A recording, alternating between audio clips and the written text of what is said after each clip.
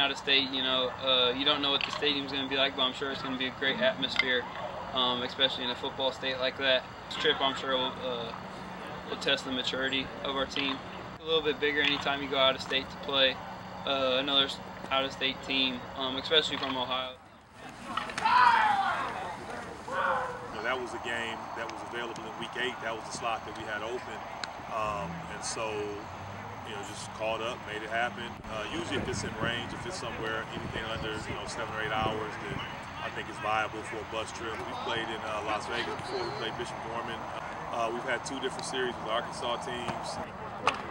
I think there's less distractions. I think the wagons get circled. I think you're far away from the distractions. You get a chance to kind of get out, stay in a hotel, we meet all day, we walk through. It's football, football, football, so it's not like you're worried about your Algebra 2 test.